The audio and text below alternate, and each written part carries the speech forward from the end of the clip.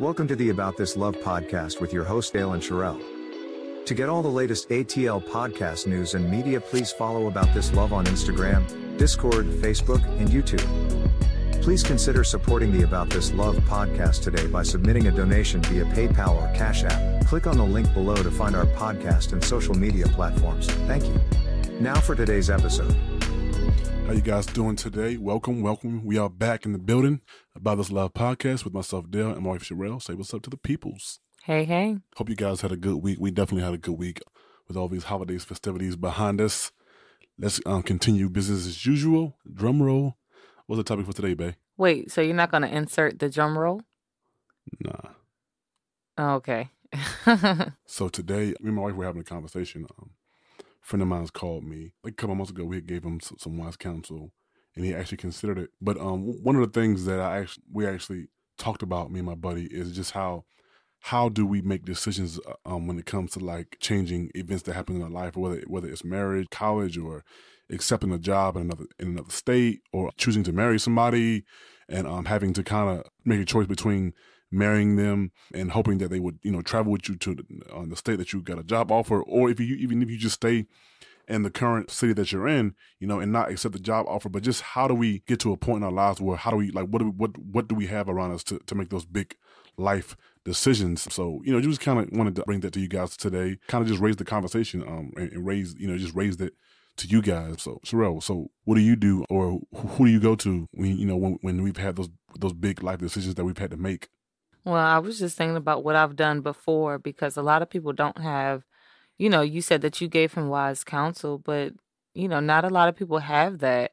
A big decision was deciding to leave my job when I was a single mom. And I had no plan other than I had to leave my job so I could be available for my son. That was a pretty big decision, because being in the salon doing hair, that was my bread and butter. And the owner of the salon actually got upset with me. She thought that maybe I had gotten another job somewhere else, and she didn't know in which direction I was going in. But honestly, I didn't know. And I felt like I went to the Lord. I mean, I know that might just sound a little too vague, but I feel like oftentimes we don't consult with the Lord on things until after it go to crap, or after we find ourselves in a mess. But I was just like, Lord, I see that you're pulling me away from this so that I can focus on my son, but I'm also a single mom. How is this about to look for me? And, I actually had one client who, I just looked at her as having like a good head on her shoulders. She was much older than I was, or that I am. She was very focused, I can say. And so I think one day I was telling her that I was leaving and I didn't know what I was going to do afterwards. And so she said, well, do you have any idea? And so I said, well, I think, I might travel to my clients' homes. And you guys, this is before all of the madness with COVID and everything. So it was just like, I considered it, but I wasn't 100% sure. And so she was like, well, then do that. And, that right there gave me the confidence to move forward in my decision, or even in my plan. And I really didn't have a plan, Yeah. And so, if I'm honest, I just, to answer your question, Dale, I consulted with the Lord because I really didn't have anyone to go to. But what I did know is that I needed to make a change. And so because this was a big change, being a single mom, choosing to leave your job and not have a backup, that's not really an option for people, Yeah. Shoot, even if you're married and have children, you have people depending on you, that's not an option to not work. And it's not that I had mommy and daddy to fall back on. I did not. That's what I thought about when you wanted to bring up the topic of like making those life decisions. Like, who did I go to before? Because I know there's a lot of people who you and I speak with, and they have a lot of decisions to make. And it's almost like, yeah, they come to us to talk about it, but then they're still trying to sort it out for themselves. And it's kind of like, hey, not that whatever we say is law, but I mean, I can just see your situation a little bit clearer than you can. And that's probably why you're coming to us. We also like tried Love to, you. yeah, we love you. And we've tried to grab insight from the Lord on your situation and just the direction that he has you going in. But at the same time, did you go to the Lord? Did you write it out for yourself and then just say, Lord, this is what I have on the table. I'm gonna go for it, because I think oftentimes we make that mistake of like, well, I'm gonna just stay right here and don't do anything. I'm not gonna go forward, gonna go backward. I ain't gonna, quit. I'm just gonna stay right here until I hear the Lord come down and say, yes or no. I mean, that's true. That's true. Oftentimes, people don't have people in their lives that they can really fall back on or get a grab or get insight from. I will share a little bit of the story without sharing too much. And I'll be very vague, but long story short, a buddy of mine's a couple months ago, he had called me and my wife for prayer. Definitely prayed with them and just gave them wise counsel. But I mean, nevertheless, I'll let them know that, the decision that you have to make, it is one that is going to take much prayer and fasting in consideration. And the situation, in a nutshell, was that he's working in a specific field for a while, and he finally got his big break after kind of putting in work, doing little odd jobs or working for odd jobs in that field. He finally got a big break with the company in another state, making some real good money, like life-changing money, but the dilemma that he was running into was that, he also has a lady that, they've been kind of on and off for a couple of years now in another state where he used to live. And so he was just calling to ask, well, really, I don't know what to do. And, in a long story short, because the relationship I felt was very demanding, and I just told him that, me and my wife just told him that, based off what he had shared with us, that we felt like the relationship was very conditional and not unconditional. And so I was like, to be honest, man, we were laughing because I quoted the Eminem song, when he said, you only got one shot. Are you going to capture it or just let it slip? And that's why I said to him, I said, you have an opportunity of a lifetime, with this company, you probably won't get again. I said, I'm not going to say that God can't, give you another opportunity. I said, but it took you 5 to 6 years to get this opportunity. I said, so are you willing to wait another 5 to 6 years for an opportunity like this to, maybe turn it down for a relationship that you've kind of been on and off with for a couple of years? I was like, that's probably not very wise, Now, I told him, I think one night he called, he was going back and forth with it for a while, for a couple months now, and he called me and was like, well, what should I do? And, I basically, in a nutshell, I told him, I said, I'm not going to tell you what to do.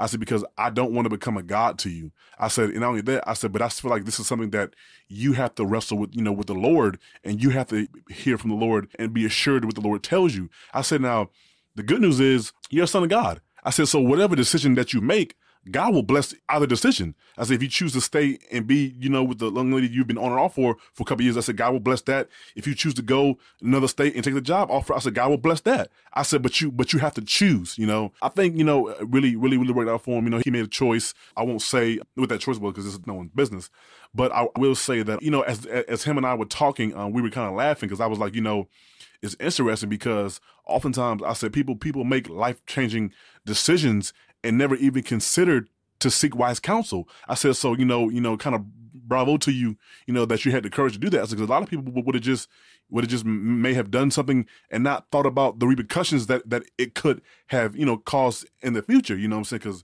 let's all be honest. I'm 30 years old. I've been in my field for March would be 11 years. So I caught my break in my field in about 2016, 2017. At the same time, I had met my wife the year before. We were beginning to engage in a serious relationship. So I know how serious it is to have a career that you're now coming to a new height financially. And it's like, are you really willing to walk away from it, for a relationship? Now, thank God, me and my situation was different because me and my wife, we both generally lived in the same area. Well, she lived an hour away from me, but I was driving to work for about an hour, so it wasn't really a problem for us to kind of see each other whenever we wanted to, when I was off, because I was used to driving an hour back and forth to work. So that was nothing. But my point is like, I definitely understand the validity of having to choose to make that kind of decision. To me, with that situation, it becomes easier. Like if me and my wife were dating and we were on and off, for me, it would have been an easy decision because it would have been like, well, I don't want to miss a job opportunity on us when we seem to be on and off all the time. Does that make sense? I was about to Charel? ask you, like, how does that, I think that it goes back to why somebody is on and off, because then I think if it's never addressed, like, I mean, the familiar, it's like, oh, well, I'm with this person because we work together, but then when we don't work together or we can't get past something, that's when we need to take a break. And so some people are just used to that type of lifestyle. And I mean, they may compare it to a job and say, well, jobs aren't permanent either, right? So why would you risk your potential love, your potential forever with someone on a job that may not last forever, right?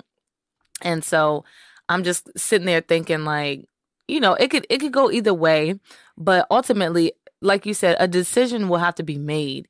And I think that's the that's the part where the Lord wants us to get to that place of maturity where it's like, make a decision, not rest in that, but be okay if the Lord like kind of moves you here or moves you there within that decision that you've made. But also to stand firm on that because, and your belief that the Lord will see you through it, whether it ends in a couple months or, you know what I'm saying? Or a couple years or whether it continues on for the rest of your life.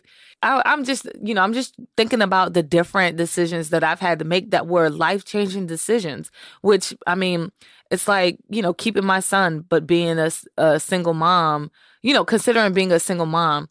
Now, I know that there's people who aren't with abortion or pro-life and, and I get that. And I'm just kind of like, but these are real things that people face, I mean, I was about to hear my family tell it.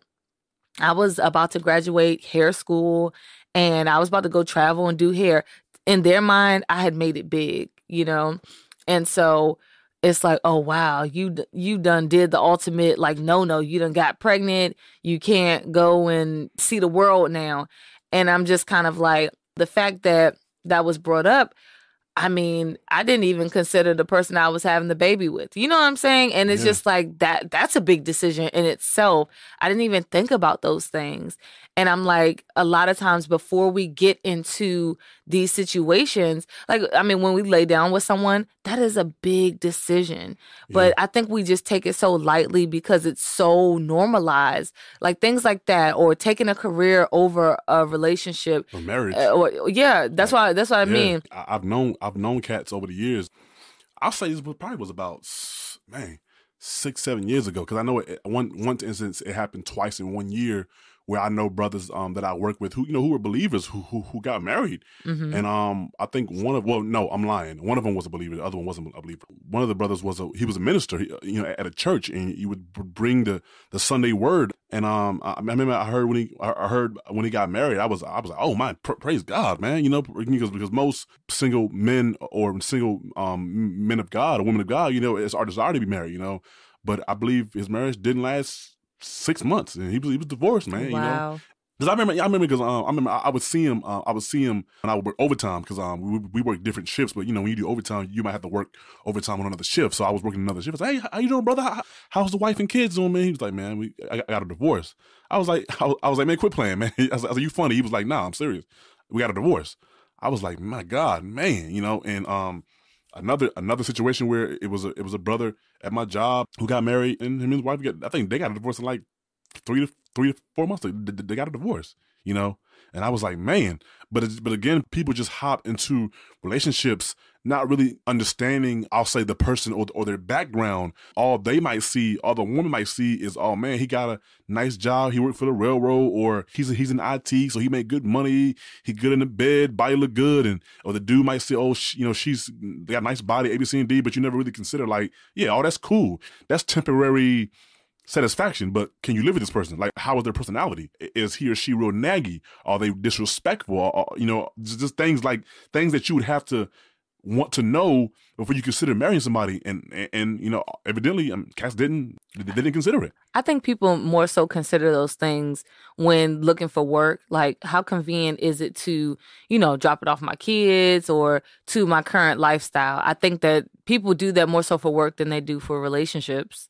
Would you agree? Yeah, I would agree. I would agree. But as you and I both find out the hard way, in my field, it's not really doable because one day They may tell us we're working in another city. When they might tell us we're working, it might go there next week, and they say, hey, we're back in the other city. Like, wait a minute. We were just working here.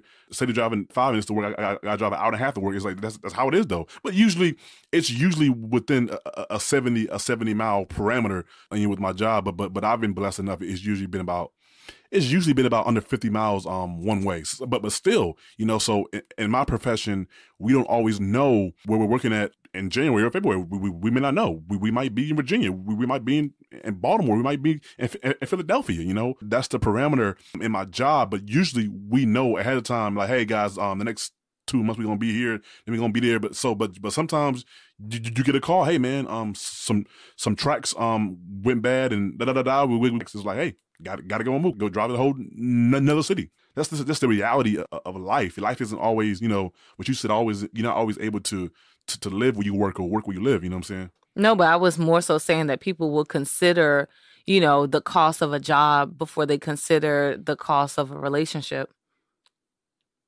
Yeah, you're right. I mean, yeah, sometimes it depends. Yes. No, I think most times they would consider like their job. They would make that decision. They would consider how that would affect them.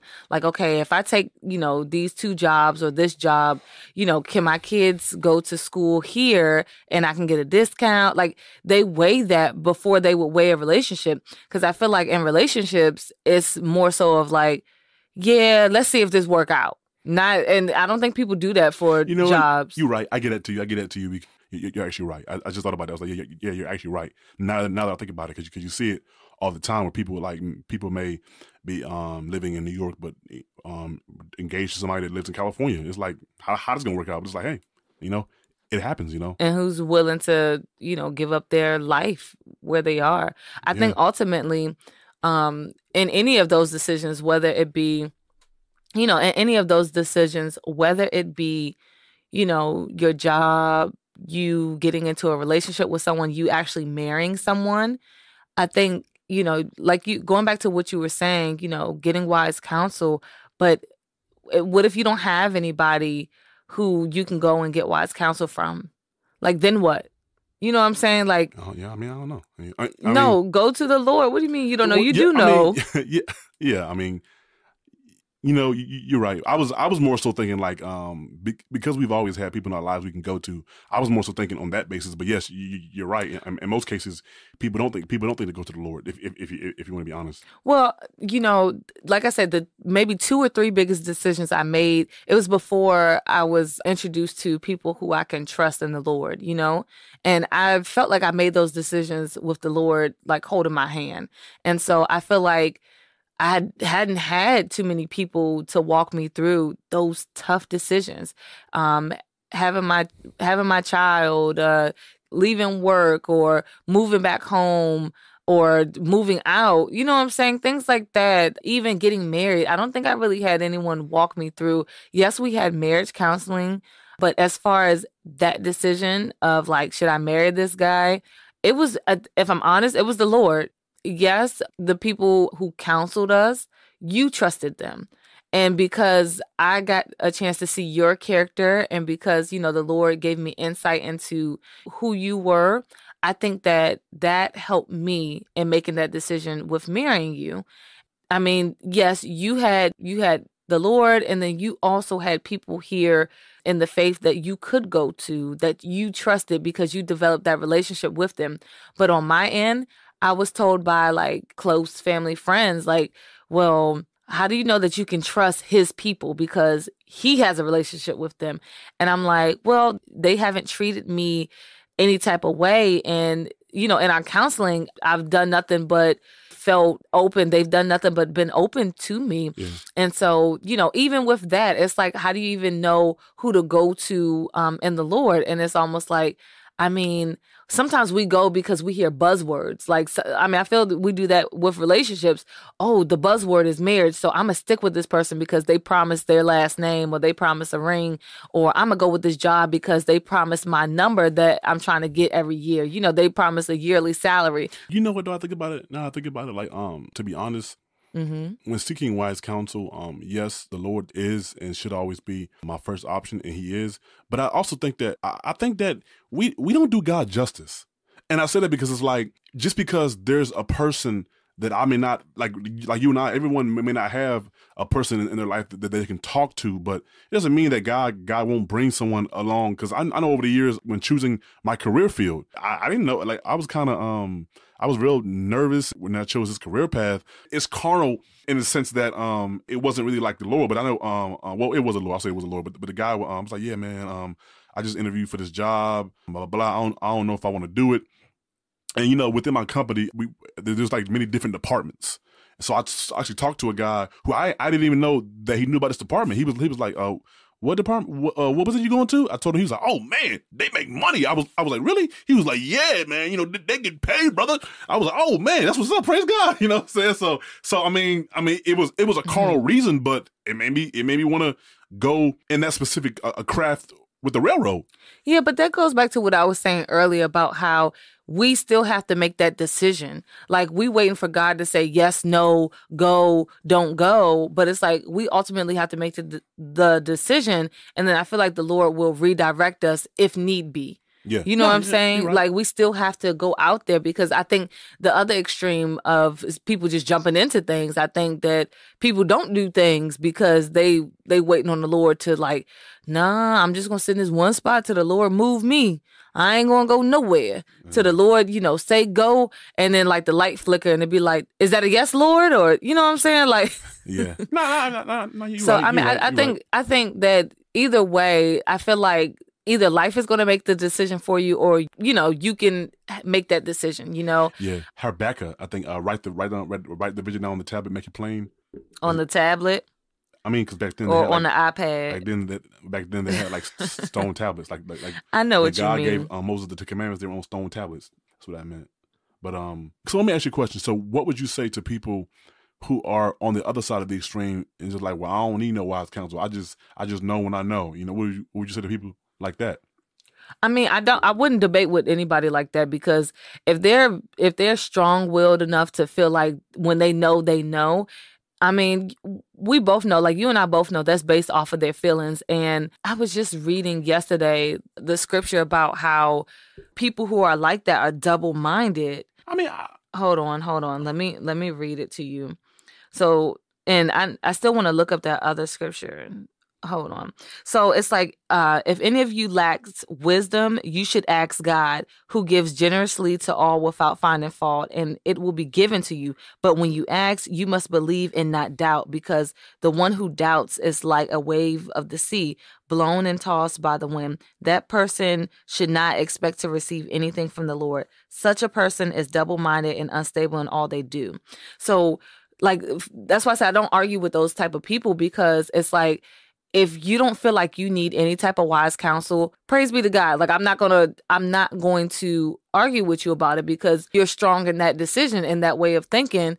And I mean, it says it in the scripture. You know what I'm saying? Yeah. It says it in the scripture. Yeah. You know, it's funny. I remember when I was younger, in the faith, and when I was in my early 20s, man, I used to love arguing with Bama's. I used to love arguing with people. But now I'm to the age now, like, I don't really care. Like my wife said, like, that's one of the reasons why I didn't give my buddy an answer when he asked me, well, what should I do?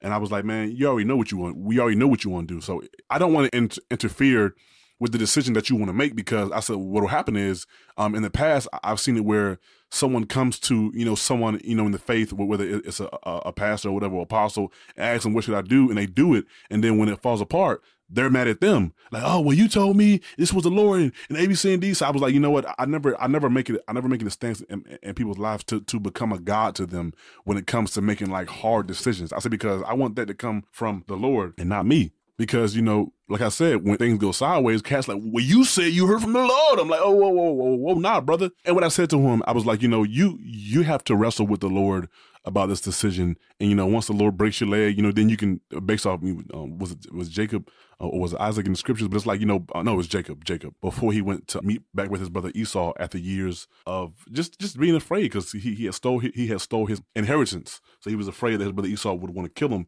you know, when he saw him. But basically I said, nah, brother, you know, you have to, you know, wrestle with the Lord on that decision. And, you know, I said, and I would just say, if I was you, I'd fast for a few days and pray about it. I said, and then, you know, once you come to a decision, I said, but the good news is, I said, man, you're a son of God, man. I said, whatever decision you make, the Lord will honor it. I said, some decisions may have to, suffer for a while. I said, but praise be to God. I'm still a son of God. There's nothing that the Lord can't redeem.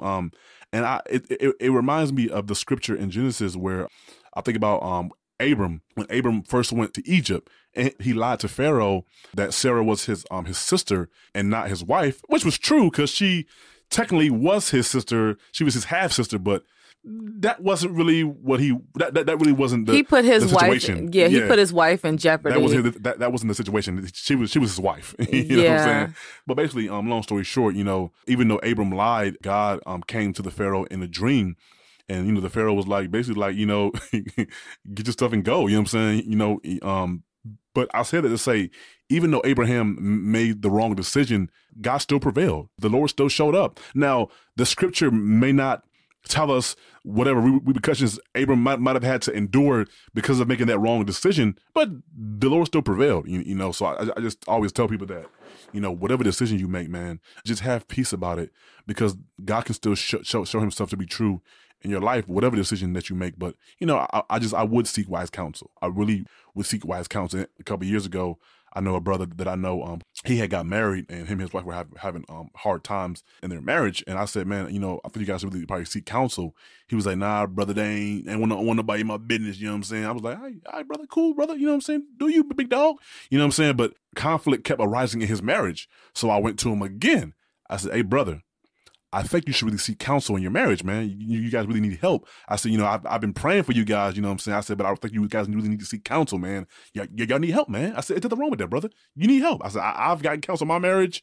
There's nothing wrong with that, man. When you hit a roadblock in your marriage, you need to get counseling because you two may not be able to come to a conclusion to get around the roadblock, And so at that point, he said that, hey, well, his wife wasn't up to it. But then I later found out that he began to get counseling just for himself to better his marriage. Even though his wife didn't want it, he still got it. And I was like, hey, man, praise God, man. I was like, because that's very honorable. Anytime you come to a point or a fork in the road or have to make a major decision, I would say I can choose help. I can choose getting help over falling flat on my face, or I can just choose to operate in pride. I don't need no help. All I got is King Jesus. I don't need nobody else. Well, brother, have good luck. Whatever repercussions come from that. And like I've said on a previous podcast, I'm totally 100% against that kind of mentality. And I say that because me and my wife, we were actually doing a book study with some believers over Zoom last month. We were reading the book of Esther, and one of the things that I took note of is that when the king had to make a decision, the Bible says that he sought his counsel, he sought his wise men, and based off the decisions that they gave, he would take heed to it, and he carried out what they said. So I'm saying that to say, like, if a king of a nation who rules hundreds of thousands of people is wise enough or smart enough to realize that, hey, I need counsel because I'm just one person. And I can't always figure everything out for myself. I can't always make the right decisions. So I need these wise men around me to help me make these decisions. And whatever they say, I'll take into consideration. How much more do we need help, or how much more do we need to have wise counsel around us to make these tough decisions? That's just things oftentimes that I think about when I see people that say, "Well, I don't need no help. I'm good." Well, I wanted to ask you. Yeah, no, it's definitely pride. Sorry for cutting you off. But I wanted to ask you, what is wise counsel? Like, how do you determine that someone will give you wise counsel or not? Because, at one point, I thought that the person I worked for had given me wise counsel. And then I thought that, and then I realized that a lot of the decisions were made, even though on the surface they seemed like wise decisions, but it was in the benefit of that person that I worked for. You know what I'm saying? It wasn't, and they weren't seeing the full picture for me. They were looking at the full picture as it relates to, the benefit of their own business. Like, how do you seek wise counsel? Is that somebody that you pay for that? Or, somebody, an elder in a church? Or like, what does that look like? Because I think a lot of times people hear a lot of good things. Like, shoot, I feel like there's a lot of memes floating around on social media that a lot of people feel like that's like the right thing to do, or that's the way to live, or whatever. Yeah, I think that people, look to those things for their daily encouragement. And so it's just kind of like, in your perspective, in your words, could you tell, me and the listeners, like what wise counsel would be. Well, I mean, I can speak for myself. I know what it looks like to me. I can't speak for other people, but I know I've always had strong believers and strong men and women of God in my life, who believe in the Lord and who are very strong and in the Lord, and also, but their character also is blameless. Like, dudes ain't out there, sleeping around with other women, or women ain't out there, what I'm saying, up in everybody's business. They take care of their homes, they take care of their children, or when they had children, because the children probably grown now for some of them. But I always look for a person's character. Oftentimes, when I was younger, I would judge people based off of small things, like, well, he did this or he said it that way. But as I've gotten older, I've just learned to really just sit back and watch a person's character. Oftentimes I feel like if I can trust a person's character, then I probably can trust what they're saying. If I don't trust your character, and babe, I mean, we had a situation a couple years ago where there was a brother that we both know who were around us. We just really didn't trust his character. So I feel like oftentimes there are people in our lives who do, to some extent, exemplify Christ to us, even if you don't want to admit it. You know what I'm saying? But for me, like I said, and it kind of remind me of the book of Timothy. Paul gives Timothy the criteria for an elder. He says a man that is blameless, a man that tends to his own house, a man who basically a man of integrity. But for me, it would be a man and a woman of faith who are have integrity, and who their character is blameless. And I think that for me, that would be that those are individuals who I have in my life. Those are individuals who I can seek. And it's funny because, I mean, I'll be honest with you. I've told people, I've always said this since I was young. I don't like yes men.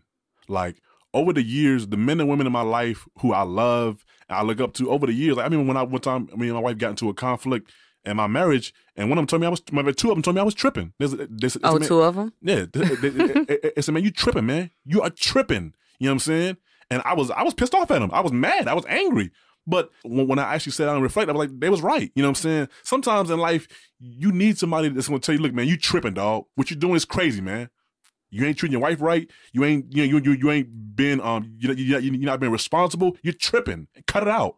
We still love you, brother. We still gonna, pray for you and still build you up. But it's like, that's what you need in your life. But a lot of people, they don't want that. They don't like that. They cool with you as long as you tell them, I the Lord showed me in the future, I saw you with a house and 6 figures. Oh, praise God, brother. Oh, we love you, brother. But when the moment you go to correct them, they have a problem with you. It's a problem. You know what I'm saying? So I know I've always been an individual that's always been good with the blessings and the critique and the criticism. I've been okay with both, because if you love me, I know that you're not going to tell me something. You're not going to tell me something that is harmful to me, but you're going to tell me the truth. It's funny because me and one of my good friends, him and his wife, we always go back and forth, jokingly. But again, she's another person that when I'm tripping, she's like, Dale, man, you tripping, yo. You really tripping right now, yo. You tripping. And again, over the years, it's pissed me off. But who cares, yo? Who cares? Ain't nobody trying to coddle nobody's pride or ego. If you love me and if I love you, I should be able to tell you the truth. And my wife can attest to it. It's people in my family, that I'm very close to, that over the years I've told them the truth, and they get mad and cut me off. And these are people that, her and I have both been willing to support financially. But it's like, I not just financially, not just financially. I mean, what I'm saying is like, we haven't been people who have just criticized verbally, but we've also gave help when help is needed, and didn't say, see, I helped you. We gave you that. I don't do that. We helped them and forgot about it. But if I see you making foolish decisions or doing things that are silly, I'm going to tell you about it because I love you. Yeah. I mean, I think that's something hard. I was asking a friend of mine, what do you say to people who are clearly going like down the wrong path? They're clearly making like the bad decisions or the wrong decisions that's going to end them up like here. when you know that they don't want to be here. They say they want to be in a better place. They say they want to live a different life and be in the Lord. And, oh, I see what you doing and I see what you got for yourself. And, you know, I want that. But then it's like, yeah, but you going over that way and that's not how you get here. Like, the Lord didn't take me down that way to get me there. And I don't mean that, you know, it's going to look just like, you know, there's this one blueprint for everyone, but I'm just like, this is going to take much longer if you go down that way and go down that road. And I clearly see it. You know what I'm saying? It's almost like Google Maps. Yeah. It's like, you know, hey, this is the quickest route.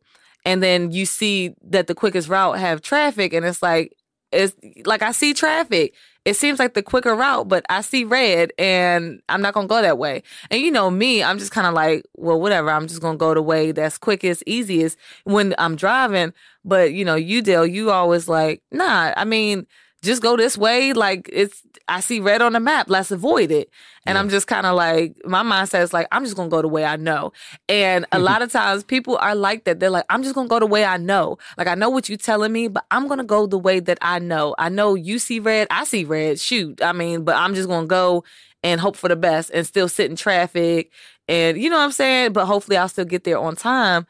But it's just like, and I was asking my friend this, and so she was basically telling me, you know, you still love them through it. You can't make the decision for them. You can't live the life for them. And so she reminded me that we either learn by example or we learn by instructions. Yeah, and so I was just kind of like, you know, learning by example takes time, money, and energy. Learning by instructions doesn't cost you anything. It's free. You're like when you tell your kid, hey, son, that stove is hot. Don't touch it, son. You'll burn yourself. You go over and touch it. Told you it was hot. Yeah. You wanted to find out by example. So, hey, son, let me come over here. We'll put some mustard on it for you. So keep the burning down. Some mustard? Yeah, mustard. It's an old Southern. Oh my gosh, I've never heard of mustard. Yeah, mustard. But so we'll put some mustard on it for you, and you know, it'll swell up and go down overnight. But it's like, hey, I tried to warn you, son. You know, but if you want to persist and doing it your way, then do it your way, you know? You know, it's interesting because over the years, I've tried to get people jobs in my company because I knew that, you know, I just knew that they had a lot of responsibility and family and children, and I really wanted to help them out. But oftentimes people, they rejected me. I don't want to do that. And I'm like, well, you know, it's better than what you're doing now, and it'll probably pay way more, you know, than what you're doing now. And I say, even if you use it as a stepping stone, you ain't got to do it forever, but at least, you know, I know you and your family could use that kind of money, you know, right now that it would offer you, and it's got great benefits. Why not do it now? I mean, if you do it for a year or two and roll out, that's fine. But at least you would have used it as a stepping stool instead of saying, I don't want that job or whatever. So in most cases, people have rejected me over the years, and I'm like, hey, that's cool, you know? And it's sad because when I actually look at the current situation now, it breaks my heart because I'm like, man, I tried to get you a decent job. I tried to get you, you know, in a field that I know could help at least take away some of the financial responsibility from, you know, that you're having, you know, even family members. But they